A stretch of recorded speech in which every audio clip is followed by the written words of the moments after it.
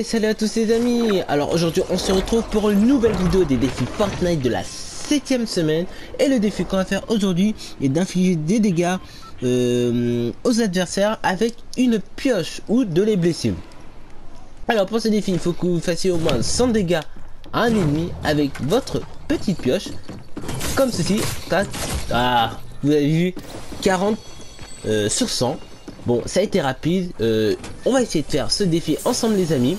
Alors je vais quitter la game et on se retrouve pour le prochain game. Et on se retrouve pour la deuxième partie. Alors si vous vous posez des questions comme quoi, pourquoi je suis mort directement, c'est parce que j'ai fait le mode que snipe. On n'a pas beaucoup de vie, comme vous pouvez le voir, 50% de vie.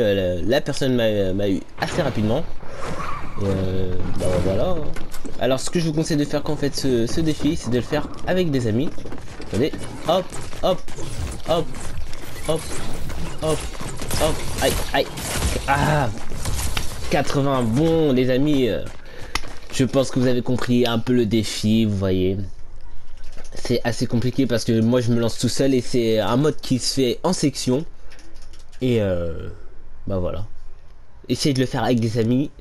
Si vous faites l'aide au défi, il y aura un ami qui pourra piocher une personne et vous une autre personne, ce qui fait que vos points seront doublés, ça aidera votre ami et ça vous aidera vous. Ce sera assez rapide pour faire ce défi. Sur ce les amis, ce sera tout pour cette vidéo. Si cette vidéo vous a plu, n'hésitez pas à laisser un petit pouce bleu, de la partager à vos amis et surtout le plus important, de vous abonner pour augmenter ma petite communauté. Ça me ferait énormément plaisir d'atteindre les 500 abonnés.